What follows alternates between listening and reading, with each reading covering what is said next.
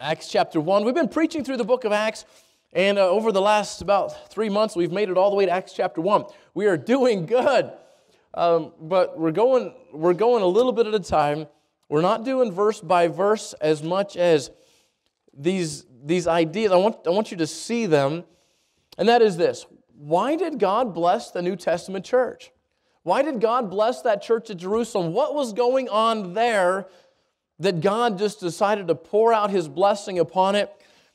We see that God worked. We see people getting saved, and the church multiplied, and the Lord added to the church daily such as should be saved.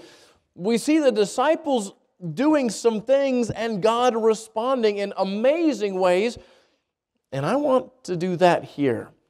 I want to see God work in our city, in our Jerusalem, in our church. So we've talked about several things. We talked about how they were united. We've talked about how they had experienced the resurrected Savior. There's so many things that have happened. I don't have time to review them for now, and I don't remember all of them. I hope you remember all of them, right? But I don't remember all of them. I don't remember what I preached last week. Somebody had to remind me in Sunday school this morning. So that's kind of where I'm at. Tonight, Acts chapter 1, look at verse 15. And in those days, Peter stood up in the midst of the disciples and said, the number of names together were about 120, men and brethren, this scripture must needs have been fulfilled, which the Holy Ghost by the mouth of David spake before concerning Judas, which was guide to them that took Jesus. For he was numbered with us and had obtained part of this ministry.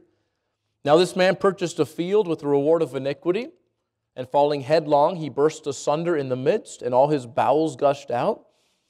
And it was known unto all the dwellers at Jerusalem, insomuch as that field is called in their proper tongue Akeldama, that is to say, the field of blood. For it is written in the book of Psalms, let his habitation be desolate, and let no man dwell therein, and his bishopric let another take.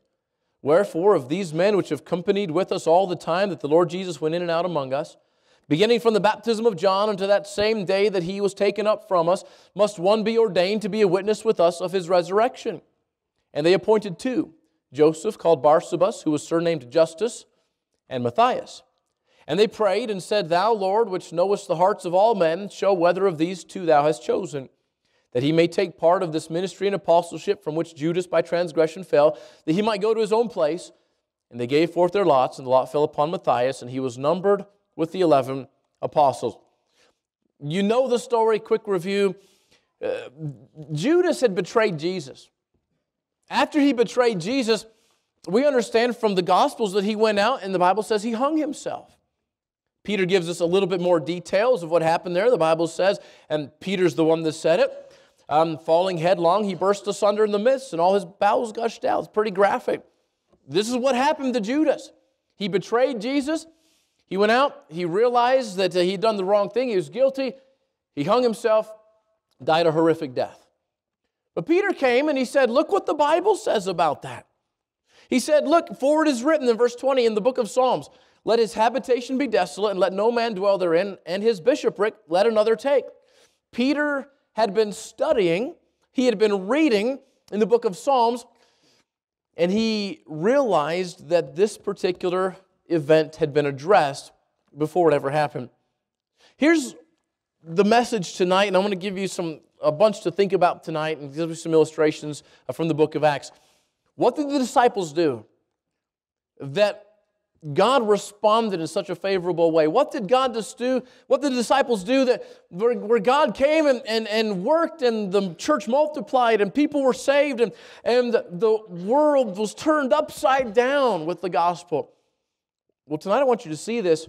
They studied the Scriptures. They studied the Scriptures. Now, it's pretty simple, but I want you to see the examples, and I want you to see some ways that you can study the Scriptures and how that can make a difference in your life. All right? Ready, set, go. Why did God bless the efforts of the disciples so much? Well, they used the Scriptures. They studied the Scriptures. They knew the Scriptures. And God promised that the Scriptures would be effective and powerful. Now we're going to look at an Old Testament verse, and we're going to look at a New Testament verse. The Old Testament verse is Isaiah chapter 55:11. The New Testament verse is Hebrews chapter 4, verse 12. You're familiar with both of these verses most likely, but I want you to see them and I want you to know where they're at. So I want you to see the power that God has promised to the Scriptures. This is so important. As Christians, we need to study the Scriptures. We need to get familiar with the Bible. Not just read them, but study them. Not just memorize them, but study them. We need to get to know. Think about this. Everything that God wanted us to know, He put in this book. This is not everything God knows, but this is everything God wanted us to know. And if He put everything in this book that He wanted us to know, we ought to study it.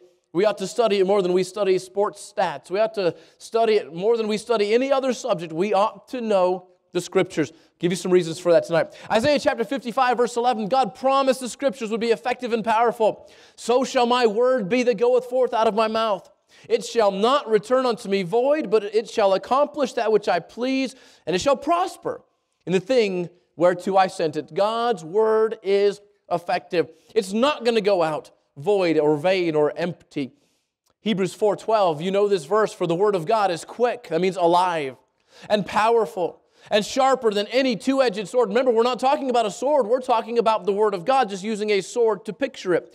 Piercing even to the dividing asunder of soul and spirit and of the joints and marrow, and is a discerner of the thoughts and intents of the heart. The power of the Scriptures.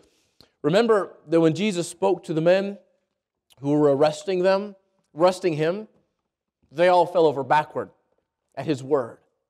They said, we're looking for Jesus of Nazareth, and He said, I don't remember the exact word. I think He said, I am He.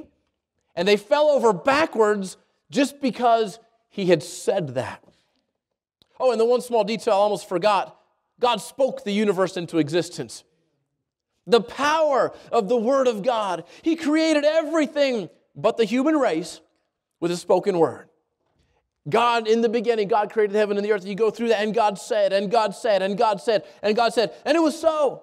It happened because He said, and I think it's in, I forget, verse 4 or verse 6, and He made the stars also. I love that verse. There's so many stars, and it's just kind of like an afterthought, because all of this happened just by the power of God's Word. If God's Word is so powerful, we need to study the Scripture. The Apostle Peter, he's here at Acts chapter 1, and in verse number 20, he says, for it is written in the book of Psalms. Psalms chapter 69, if you would turn there, I want you to see where it was written in the book of Psalms. Where had Peter been reading? Now, I don't believe at this time that the book of Psalms had been divided into chapters and verses. That happened later. But here you've got the Apostle Peter, and he's saying, it's written in the book of Psalms. I've been reading, I've studied the Scripture, and here's what the Scripture says. Psalm 69, verse 25. Let their habitation be desolate. Let none dwell in their tents. If you go to Psalm 109, verse 6, you got the rest of that verse that Peter puts this together. It's written in the book of Psalms. Psalms chapter 109, verse 6. Set thou a wicked man over him, and let Satan stand at his right hand. When he shall be judged, let him be condemned, and let his prayer become sin. Let his days be few, and let another take his office. The Apostle Peter had been studying this, and he understood that somebody was going to take his office, and it describes Judas very well. Let Satan stand at his right hand. Now you've got to understand something about the disciples. These are not college graduates. These are not, they're brilliant men, they're wise men, they're smart men, but they're not book smart. They didn't go to school, they didn't go to college. Maybe Luke, we understand he was a doctor, but the other ones, they're fishermen. They are not educated men. In fact, the Bible says that they were arrested. They were brought before probably the high priest in this case, maybe the Sanhedrin, but they were brought before them, and the Bible says that they knew that they were ignorant, and they were unlearned and ignorant men. These are not brilliant men. These are not Bible scholars. So how did they know so much of the Bible? What you think about that? How did they know so much of the Bible? Well, they had just spent a lot of time with Jesus. Now, I want you to think about this with me for just a little bit. We have a few snapshots of the life of Jesus. a few events. I've not done this, but I've thought about it, and I want to at some point. If you're to put all the events of Jesus that we have recorded in Scriptures together, an afternoon here, a morning here, a night here, you put them together, you've got a few weeks of events. Jesus' ministry, we know, was over 3 years. And that's just the ministry. The disciples had spent days and nights with him for 3.5 years. And what we have recorded is just a very short amount of time, just snapshots here, snapshots there, of the life of Christ. They spent all this time with Jesus. During the few events that we have a record of, Jesus quoted the Old Testament about 80 times.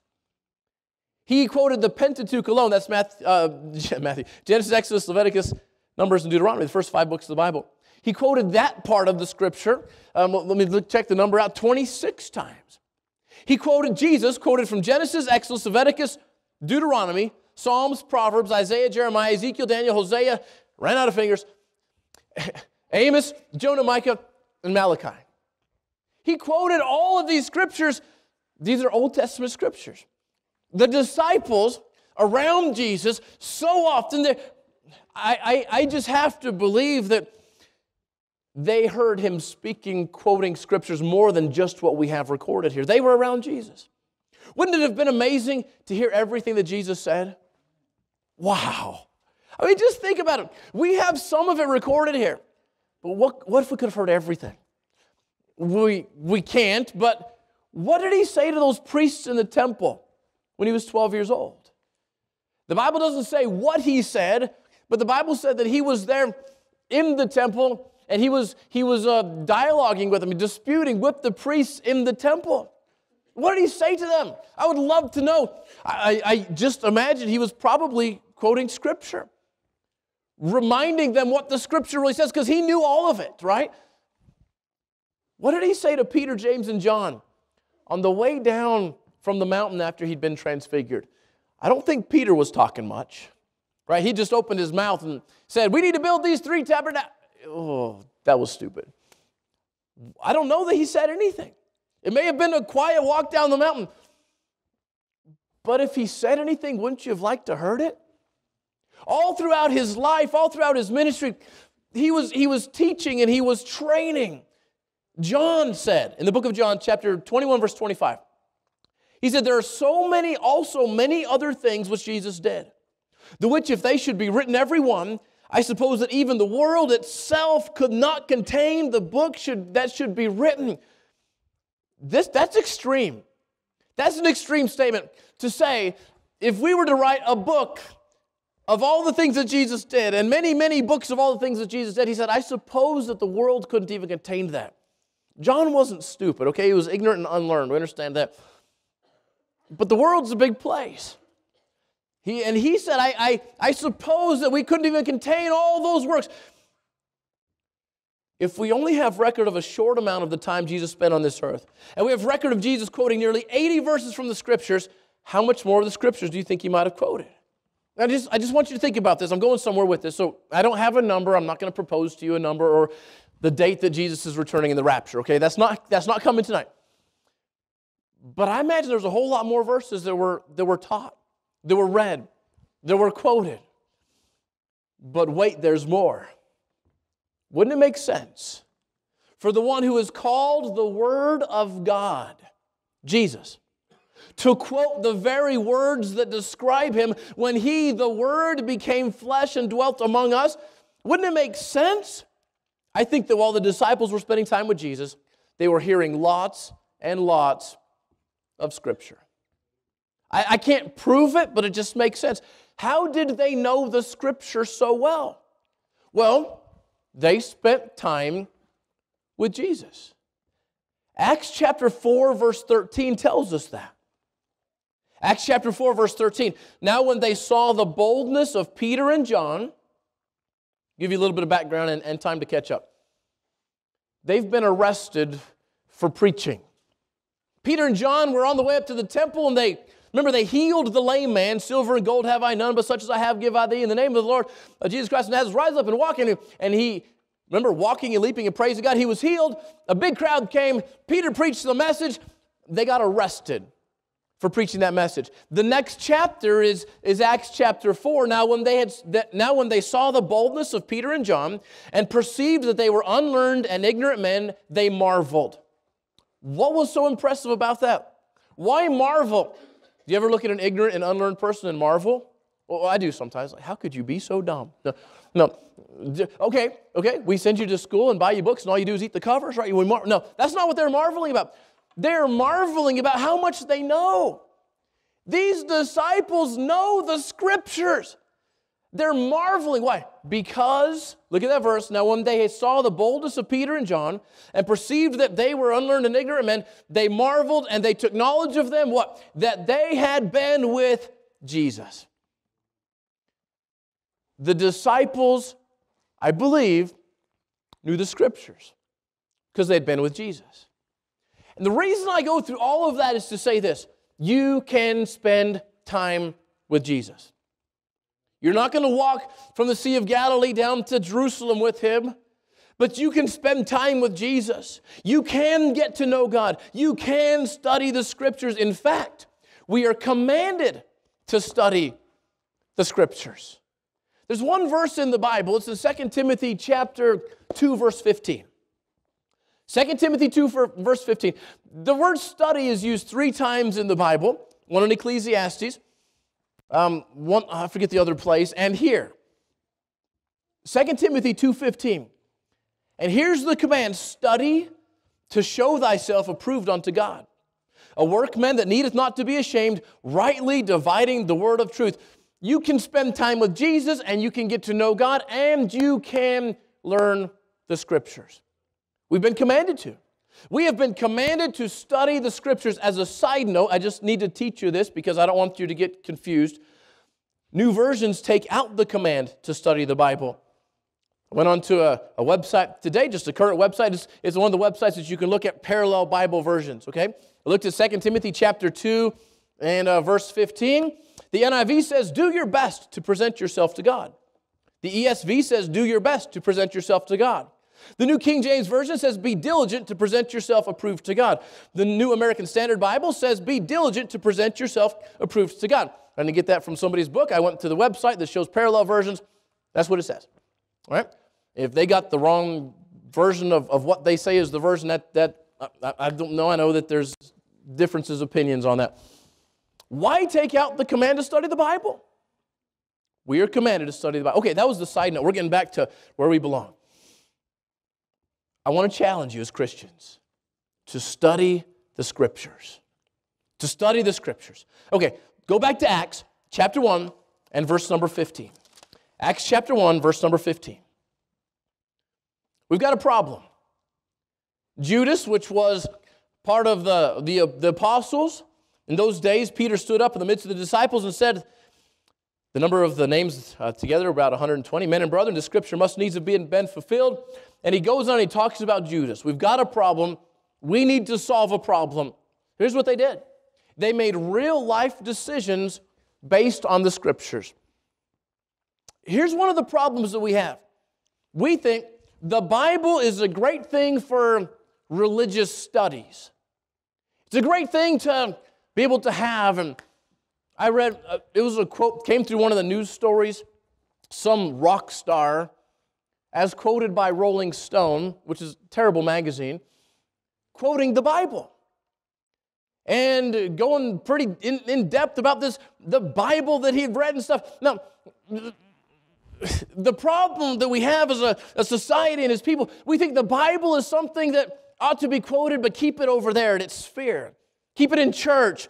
Don't open it and read it in the office because you're gonna offend somebody. Keep it where it belongs. But what we see here is that they made real life decisions based on the Scriptures. And if you will look at the Bible that way, if you will look at the Bible as a place that you can look and make real life decisions like they did.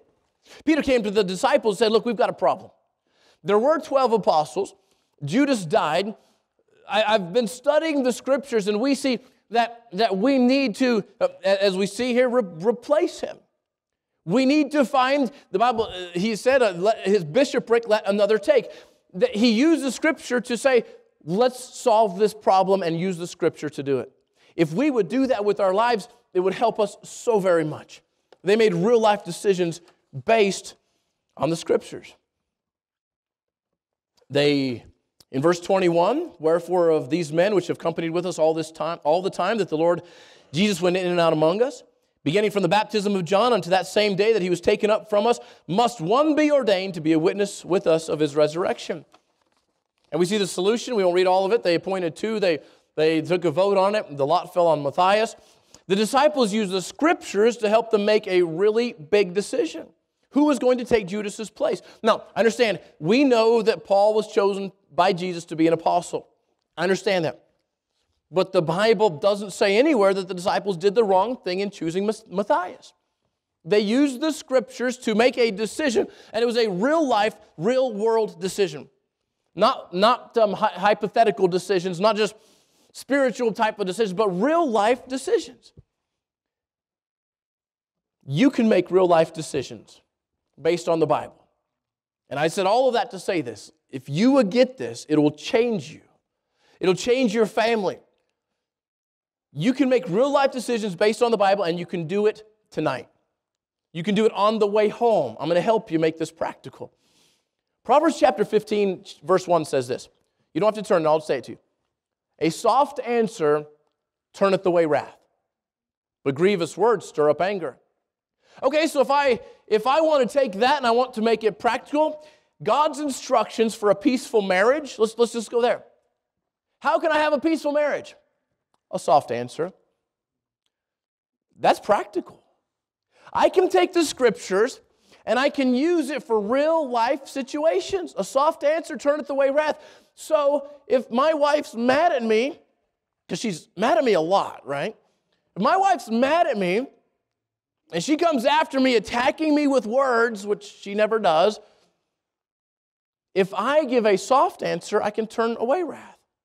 Did you know that you could do that? On the way home, you can practice this.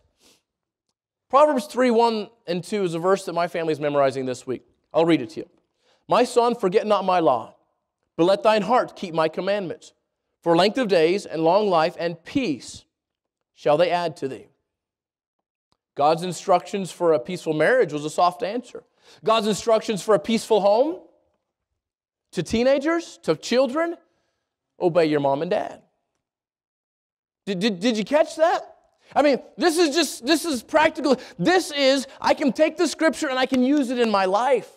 I can use it today. I can use it on the way home tonight. My son, forget not my law, but let thine heart keep my commandments. Okay, obey mom and dad. For length of days and long life and peace shall they add unto thee. I'd love to have a peaceful home. Wouldn't you love to have a peaceful home where people get along together? Mom and dad get along and don't fight. Kids don't fight with mom and dad. Kids don't fight with each other. You know, the answers are in the Scripture. And that's just one example of thousands and thousands. They use the Scriptures for real life situations. If you'll use the Bible as your source for making decisions, you'll put God in a position where He can bless your life. Okay, let's make this just bottom shelf practical, where any one of us can reach it, okay? We need to learn the Scriptures. We need to learn the Scriptures. We need to get in the Bible and study it and learn what the Bible says. Okay, we got a couple more. I'm going to give them to you quick. Look at chapter 1, verse 20. Acts chapter 1, verse 20. We've been all over. You're probably thinking, chapter 1, verse 20, what book are we talking about? Acts chapter 1, verse 20. All right? Peter is talking to the group of people, and he says this, for it is written in the book of Psalms, and then he quotes the Scripture. Now, I don't know if he had notes here or not. But I made a note here. I wrote this down. They quoted the Scriptures. Look at Acts chapter 2, verse 16. Acts chapter 2, verse 16. I've got a lot to try to give it to you. I don't know that we're going to have time tonight. Peter gets up and he's preaching this great sermon. We would call this the sermon of the day of Pentecost. 3,000 people are about to get saved and get baptized. Peter gets up, Acts chapter 2, verse 16, and he says, but this is that which was spoken by the prophet Joel. Now, I don't know that he has this memorized, but he's quoting the Scripture.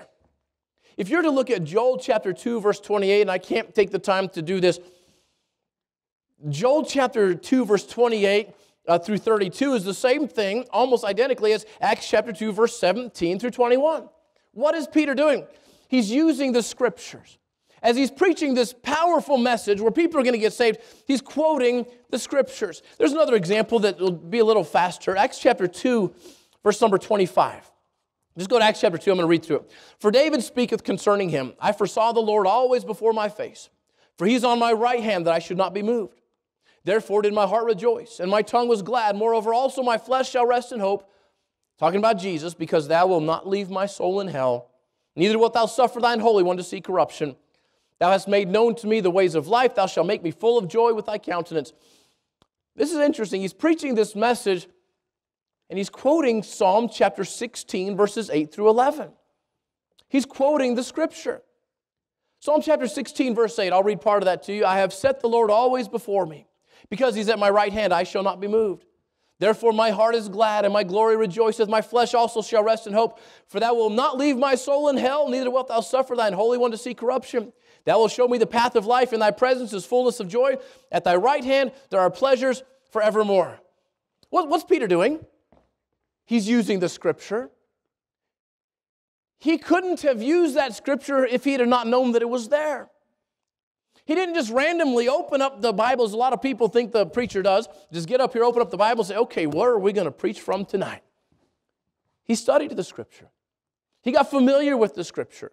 Now, he may not have had notes here, but he knew what the Bible said, and he was able to use that. In verse number 34, he says this, for David is not ascended into heavens. I'm in Acts chapter 2, verse 34. For David is not ascended into the heavens, but he saith himself, the Lord said unto my Lord, sit thou on my right hand, until I make thy foes thy footstool. And we see that he's quoting Psalm chapter 110, verse 1. The Lord said unto my Lord, sit thou at my right hand, until I make thine enemies thy footstool. And here's what happens. God uses the Scripture to convict the people that are listening. If Peter would have got up and preached a message but not used the Scripture, I don't know what would have happened. But he uses Scripture. And as he's using Scripture, look at Acts chapter 2 and look at verse 36. He finishes up his message this way. Therefore, let all the house of Israel know assuredly that God hath made that same Jesus, whom ye have crucified, both Lord and Christ. What happens to the people as they're listening to him preach using the Scriptures? Now, when they heard this, Acts 2:37, they were pricked in their heart and said unto Peter and to the rest of the apostles, men and brethren, what shall we do?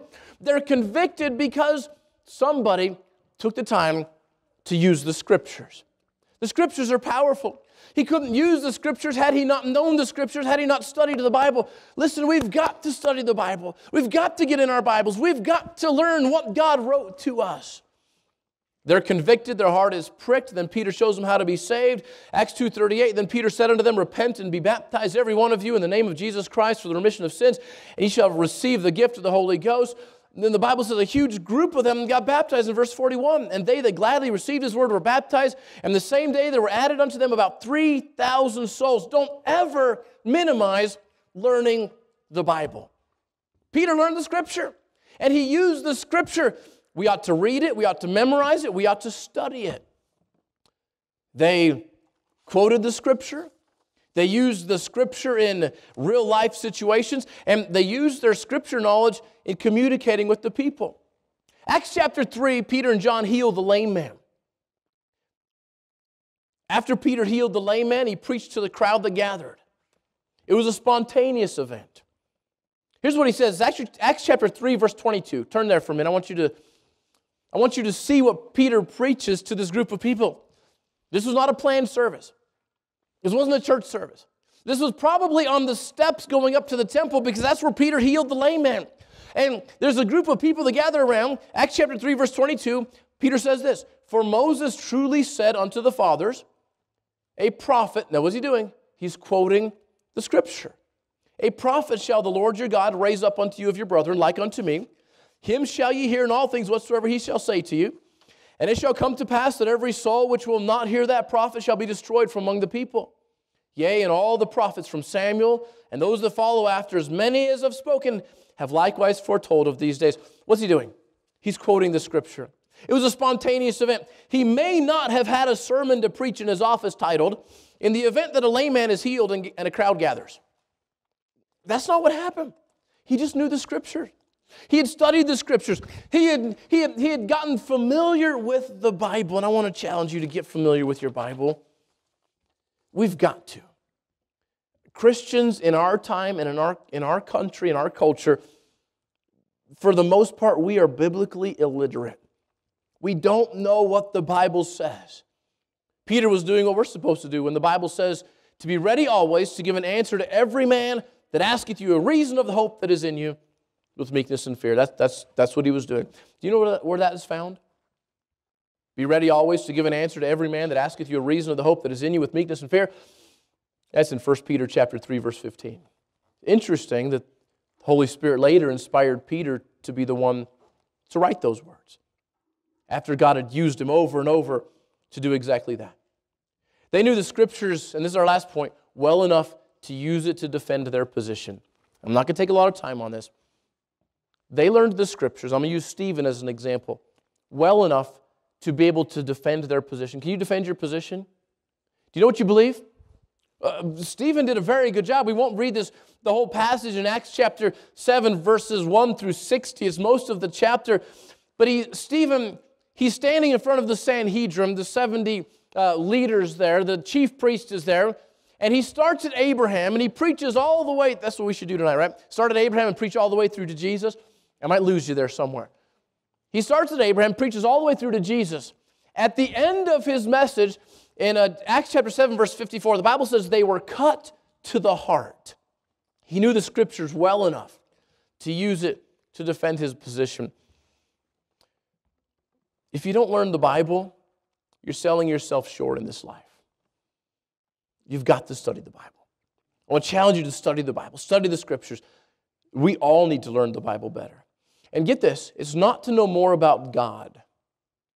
It's not about a bunch of facts. It's to know God more. You see the difference there? It's not just to know more about God. It's to know God more. You can study the Scriptures. You can get to know God. You can learn the Bible. You can use it in your life. You'll have so much more potential to serve God, serve your family, and live a profitable life if you study the Bible. Okay, so study to show thyself approved unto God, a workman that needeth not to be ashamed, rightly dividing the word of the truth. A simple message. Would you make a commitment? Could we all make a commitment to study the Bible? That's why we made this. So we made this daily devotion journal. Whether you use it or not doesn't bother me. But it's a tool to help us to study the Bible. We went over in our Sunday school class this morning, and some folks had read and written some things down. That's awesome. Doesn't matter to me how you do it. But would you study your Bible? This is the very first Sunday of 2018. And I want to challenge you to spend this year studying your Bible. Get to know your Bible. Use it in real life situations. Use it to defend your faith. Use it to make a difference to somebody else. There's so many ways you can use the Word of God, but you got to get it in you. You got to study it before you can use it. Father, I pray that you would use this message tonight to help us to make a decision to study your Word. Lord, I believe one of the reasons you used the disciples in such a great way was that they studied the Scriptures. Lord, please help us to be people that study the Scriptures. Help us to be a church of people that study the Scriptures. You gave us everything you want us to know right here in the Bible. And a lot of us, a lot of Christians in our society, we don't spend very much time studying it, learning it, reading it. Lord, I pray that you'd help us to do that.